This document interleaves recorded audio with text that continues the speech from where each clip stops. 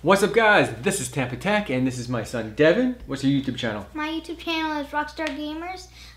He'll put in the link in the description below. Yep, I'll leave a link in the video description below. And I am having a giveaway for 2,000 subscribers. I will be giving away one PS4 game, a WWE 2K15. So if you want to win this, he'll give this to what, your 2,000 subscriber? Yes. Or you'll just choose someone random? If I get like...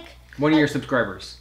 Yeah, basically, but like the one that's closest to my 2,000. Because if I got a couple at a time, I'll just choose whatever. And I'll mail it out for him. Now, in this video, we're going to be talking about how to convert your Amazon Fire TV remote to control your TV. You know, the on-off features and volume control, stuff like that. We're going to be attaching this universal remote to the Amazon Fire TV remote. I canceled my cable TV service and I only have Hulu TV service. So I save probably like $100 a month by doing that, and I had that for about like 6 months, and it's totally worth it. But the only thing is you know, I had two remotes, one to turn on the TV and one to control my Amazon Fire TV stick. So now I have one remote, which is great. This is around $15, I believe. I'll leave a link in the video description below where to get this. This is a really awesome accessory for your Amazon Fire TV remote, and I'm going to show you the old version. Last year I made a video how to program your remote to control your TV.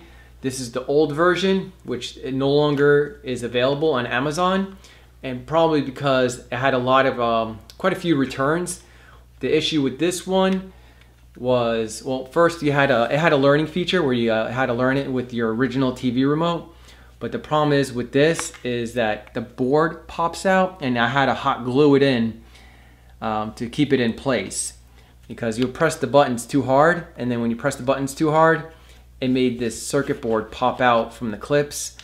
Well, that's why I hot glued it, and then it stopped it from doing that. And it works great, but I guess people didn't want to hot glue their TV remote, which I don't blame them. Yeah, they no longer sell this, so now I have a new option, which is a better option. And this was like $15, and this I believe is also $15. We're gonna open it up, and now by the way, I'm gonna do a giveaway contest if you guys are interested. They sent me a bunch.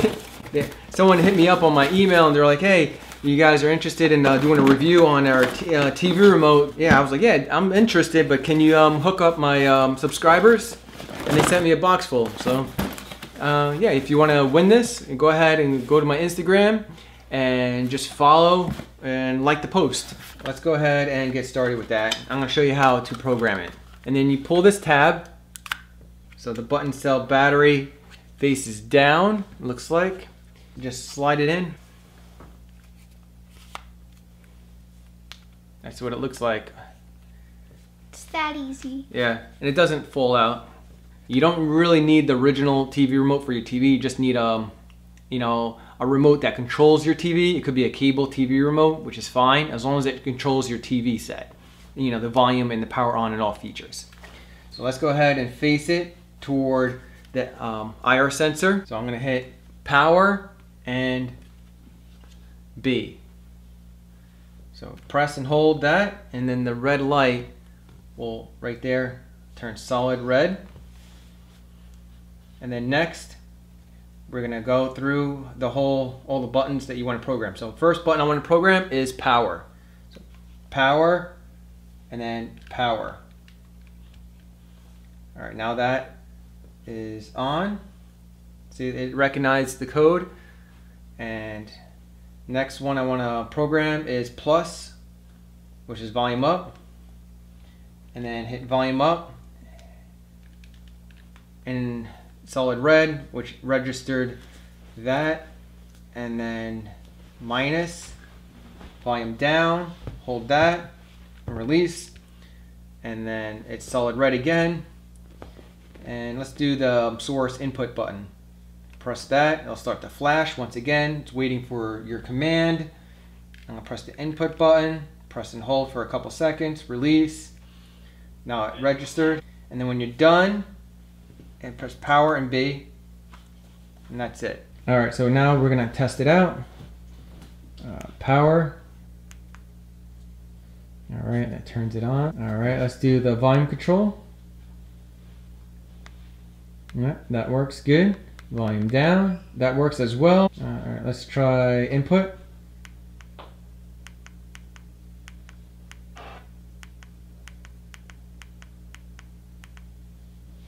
Looks like it's working pretty good. That's it.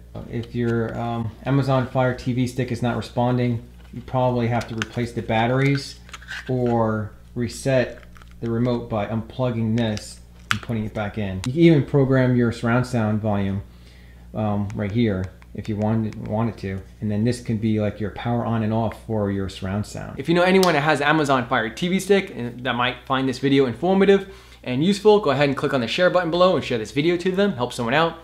And if you want more how-to videos like this coming your way, subscribe to Tampa Tech, click on the subscribe link or the subscribe button down below. And if you want to check out my other how-to videos and tutorials, check out this playlist link right here. Thanks guys for watching.